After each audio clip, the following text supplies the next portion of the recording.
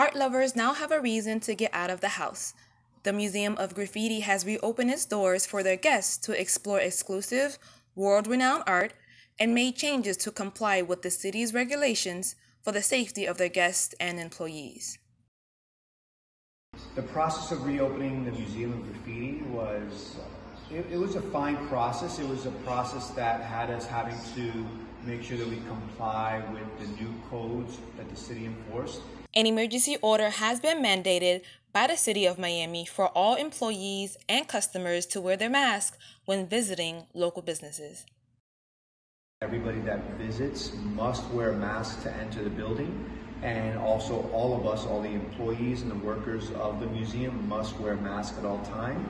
And if you're tired of wearing the same mask, you can get one made here at their new outdoor airbrushed tent. So the tent shows people that we're open, and then at the tent we do hand-painted masks and also airbrush masks, and it's a way for folks to get something a little bit more stylized. And so now that masks are the new norm, people want to look fresh in their mask, right? And so we give the opportunity for folks to buy something that's handmade and customized by an artist.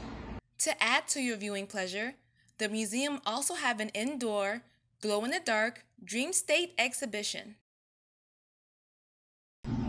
All this artwork, which is not called art, back then it was vandalism, graffiti, and stuff, and now to see all this, to see where this is from before and after, and what it's become today, it's brings back a lot of child memories for me, so it's a good thing. Visitors can expect the best experience of their life when they come here.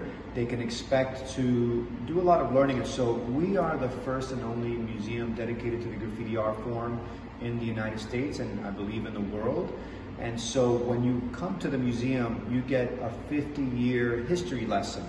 You learn about how it started, why it started, who started it, who are the pioneers, what are the key developments, what is the artwork that was created in the 70s, what does it look like in the 80s.